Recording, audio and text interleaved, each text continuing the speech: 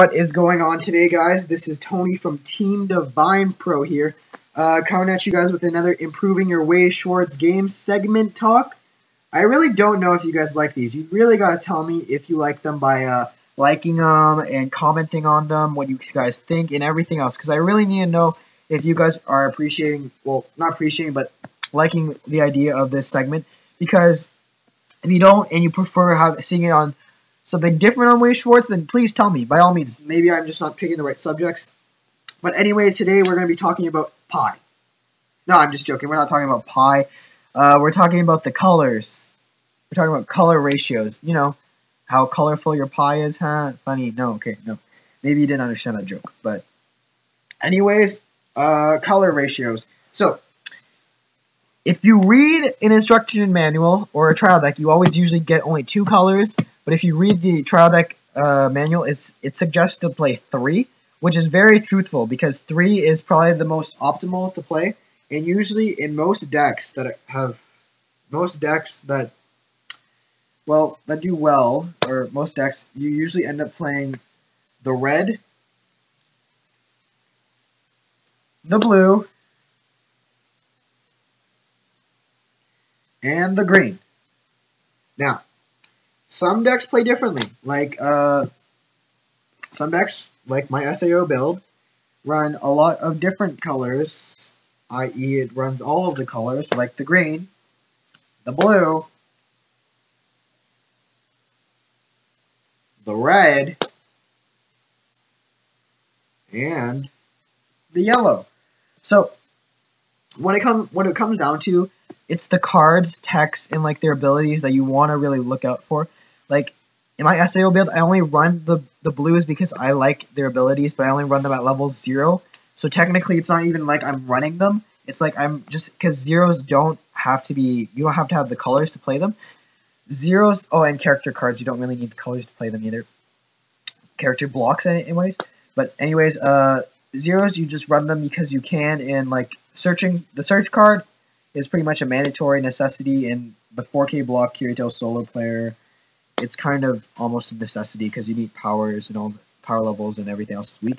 But anyways, like on the things like Guilty Crown, deck ratio, it's like you want to play a lot of what are the good cards, but then you also have to think about,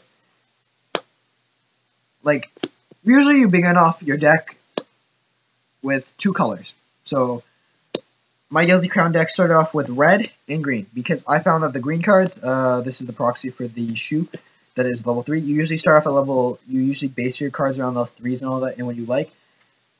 The green cards were really powerful, like the change, and then there's this climax combo, Inori. So yeah, these 2, they're really powerful. So then I was like, okay, let's put these in there. But then you have to realize that you need block cards as well. You need the one, usually the good decks have the 1K blockers. So what do? You don't have, usually most decks don't have the good block cards that are the color that you need, unless if they're the other color. So blue was the card that had the 1-1-1-0 block, so I was like, okay, I need blue then. So then I start adding blue in. But where do I add the blue from? I add the blue as in a level 3, just to add the blue. Usually the colors you want, the third color, you can play less of, like between like 6 and 11, 6 to 10, 5 to 10, you know, that type of thing. So it's really up to you guys, but the colors all depend on what you are running. Because sometimes some decks, just like my SAO, you can run all 4, but it's just really, you're running only 3 in reality because the blues are only level 0. So you got to keep that in account, and you got to keep in account like what you need, because like you always need the searchers, you always need the 4K bodies for at early, or the high level bodies at early game for level 0. You always need a climax combo somehow. You always need at least one event card or something. No, I'm not saying always, but like you really need to look at what the cards in the set are offering and what are good for the deck ratios. Now, if I were to say anything, usually the best, if you find the better color to be better, then I would probably run around 20 of those or something, including climaxes. Oh yeah, you got to keep in account climaxes and everything. But apart from that, you got to keep in account deck ratio. lost my train of thought. You gotta keep an account climaxes, event cards. Really, you pretty much always play red just because of the salvage, but then the other climaxes all depending on you. So you usually end up having to play quite a bit of red. Unless if you play a little bit of red, because I have seen decks play a little bit of red or no red at all and no salvages, because it is possible you just don't play any red.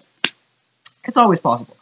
But anyways, usually salvage is important, so you want to run something that has the ability to salvage this. That has the ability to salvage. And therefore you want to play a lot of red, so like around 20 or 18. Like usually the good numbers for the first two colors are around 15 to 25-ish. Like between the two, you can like have like 15 here and then 15 here, or like 20 here and then like something like that. But then you just want to add some, make sure you have like maybe like I said, 5 to 10 or 5 to 11 of the third color. Or if you're playing a fourth color, then make sure that it's a level 0 or something, so that you don't have to worry about playing 4 colors, because the side guys only holds up to 3. So that means that pretty much guarantees that you have to play the color that you need here, whereas you could just rather be having all 3 colors here and not worry about a thing. So as I said, guys, this is really based upon what you guys see in the deck and what you need to know, what cards you think you need.